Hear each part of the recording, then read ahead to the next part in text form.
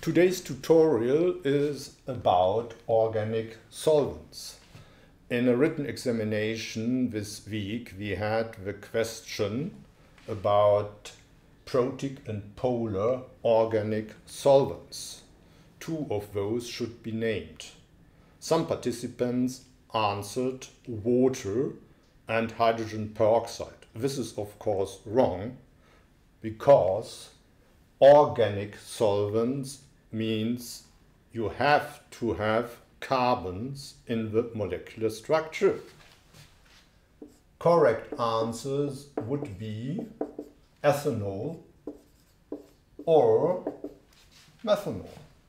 Then to aprotic polar organic solvents. Examples are DMF and THF. The structure, dimethyl form amide, it has something to do with formic acid. So the structure is then a formyl group and an amide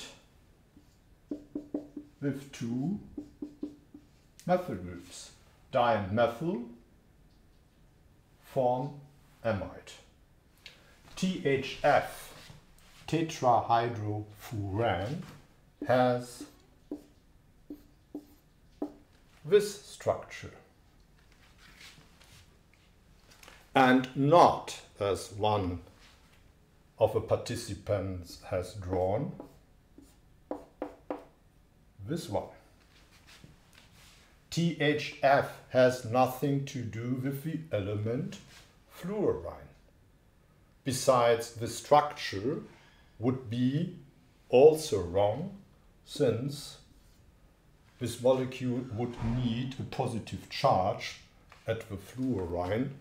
As you know, this highly electrophilic, the most electrophilic element, wouldn't participate in a ring-forming reaction like that. So this is complete nonsense.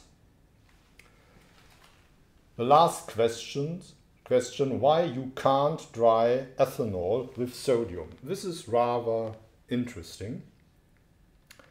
If you try it, you would use, of course, sodium in somewhat excess, that all the water in the ethanol would have reacted, and then you would have in the mixture, of course, remaining ethanol, sodium hydroxide, and already some sodium ethanolate. If you try to distill off the dry ethanol, this won't work, because you have an equilibrium reaction. Sodium hydroxide is able to deprotonate ethanol in equilibrium,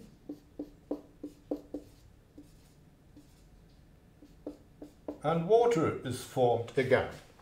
As you know, the mixture of water with ethanol is an azeotrope, and this means that it has a lower boiling point than pure ethanol. And therefore, by this method, you would distill off a mixture of ethanol and water, 96.5 to 3.5%.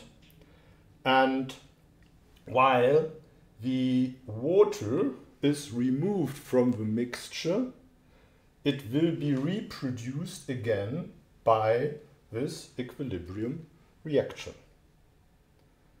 To avoid this, you should not use sodium as a metal, but you could use magnesium. Then you have magnesium hydroxide here, and this is far less basic and this equilibrium does not occur in that case. Thanks for listening.